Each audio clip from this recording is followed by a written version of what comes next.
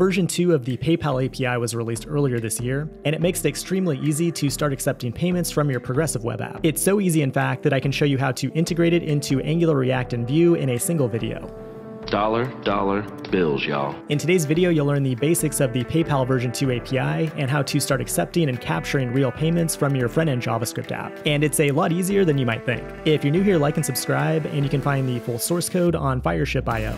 Now, just a few days ago, I implemented PayPal payments on Fireship and also added the ability to purchase individual courses. So ironically, you can now use PayPal to pay for my Stripe Payments course if you want. Now, during this integration, I learned that PayPal 2.0 delivers a really nice developer experience. They've completely revamped the documentation and the API in a way that resembles Stripe payments. Now, in my case, I already have Stripe implemented, so I'm using PayPal alongside it as an additional option. But you can actually use PayPal as a standalone payment solution to accept credit cards, Venmo, crypto, and more. What we'll be looking at today is PayPal Checkout, which allows you to mount this payment button directly in your application, and it will take care of collecting payment details from the user and can also capture and charge the payment entirely from the front end. The first thing you'll need to get started is a PayPal business account. From there, you can go to the PayPal developers dashboard, and the first thing we'll want to do is create an application. When you create this application, it will give you two sets of API keys. The sandbox keys are used to make mock payments and to test your integration, and the live keys are used for actual payments in your production app. Now, each of these environments contains two API keys, the client ID and the secret. The client ID is perfectly safe to expose in your front-end application, and we'll use that client ID in the Angular, React, and Vue apps. The secret, on the other hand, should never be exposed in your front-end code or a public GitHub repo. The secret is used to identify your app to a backend server like Node or Firebase Cloud Functions, so you can use it to interact with the API from the backend, but we actually don't even need to use it in this demo. And that's because you can use PayPal Checkout to do everything entirely from the front end, and we'll talk a little bit more about the trade-offs later in the video. Now we're going to implement the same basic payment spec in Angular, React, and Vue. And even though each app is solving the same exact problem, the implementation details vary widely. Let's go ahead and get started with my personal favorite and generate a new Angular app with the CLI.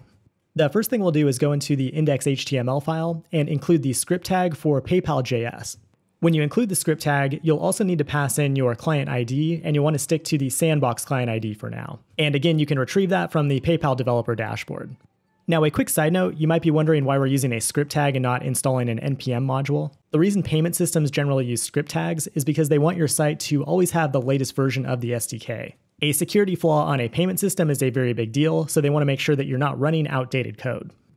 The next thing I'll do is generate a component, then in the top of that component, I'll declare a variable for PayPal. That PayPal script creates a global variable called PayPal that lives on the window object, and that's how we make it known to TypeScript. The first thing that PayPal needs to do is mount the actual button to the DOM. So we need to grab an HTML element that PayPal can attach itself to.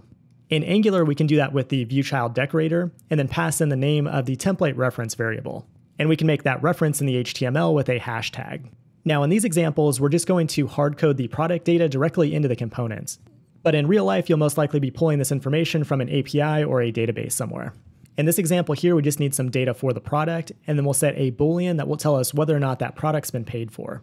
When the component is initialized is when we'll mount the PayPal button to the DOM element. So we call PayPal buttons, and then pass in the native DOM element to the render method. We can pass an object to buttons that contains the callbacks used to handle different events that happen in the payment lifecycle. The first thing that happens in the lifecycle is the user clicks on the PayPal button, and we need to configure the order details to send to PayPal so they can process the payment. So we call actions order create, and we can pass in a bunch of custom options here, but at the bare minimum, you'll want to have at least one purchase unit, and that should at least contain a description and an amount with a currency code. This will send the user over to PayPal where they can authorize the order. They can check out as a guest with their credit card details, or they can use their PayPal balance or some other form of payment on their account. At this point, the order is authorized and approved, but the actual funds have not been captured yet, or in other words, the credit card has not been charged. For most simple use cases, you can simply capture the payment directly in your front-end code by calling actions order capture. Now, it's important to point out that you don't actually need to capture the funds here if you don't want to. An alternative would be to send the data from this callback to your backend server and then process the charge there. And that tends to be a better option for more advanced use cases where you might need to validate the payment and then do additional backend work after the payment has been captured. We're just going to stick with the easy route here and capture the payment directly in Angular, and then we'll set the paid for property to true.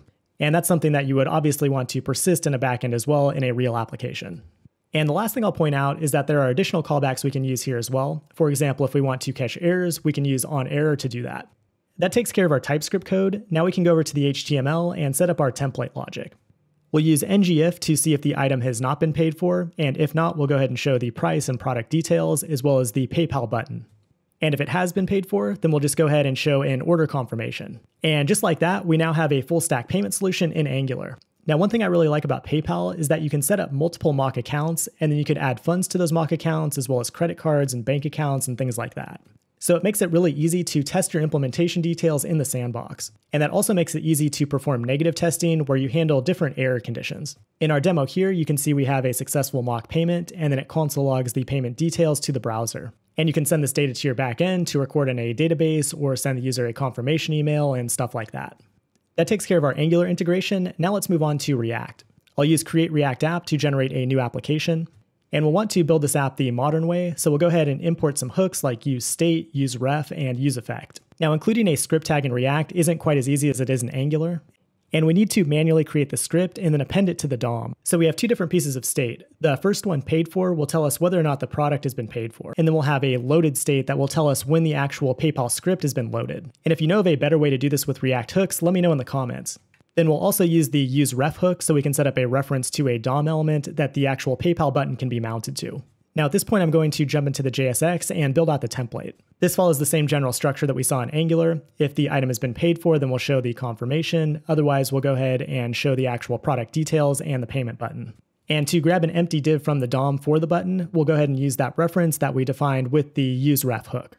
Now, the next thing we need to do is get the actual PayPal.js script into our code. We can do that imperatively in the useEffect hook, and then we'll define the script source as the same source that we used in the Angular app. But this time we want to add an event listener to the load event, and then when it's finished loading, we'll set the loaded property to true on this React component. Once we know that the script's been loaded, we can then initialize our PayPal button. But for whatever reason, I had to wrap this in a set timeout because there seems to be some weird issue between one of the dependencies in PayPal.js and React. But feel free to submit a pull request if you have a good workaround for this demo.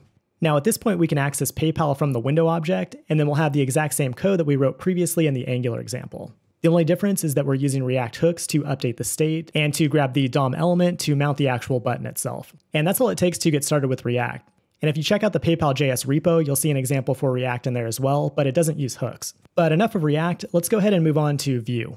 We can start by generating a new Vue app with the Vue CLI, and then we'll start by defining the template because it's conveniently located at the top of the file. The template logic is very similar to Angular because Vue also uses directives. So again, we'll show the item details if the item is not paid for, and then if it is paid for, we'll show the order confirmation. And then we'll also make a reference to an empty div with a ref of PayPal.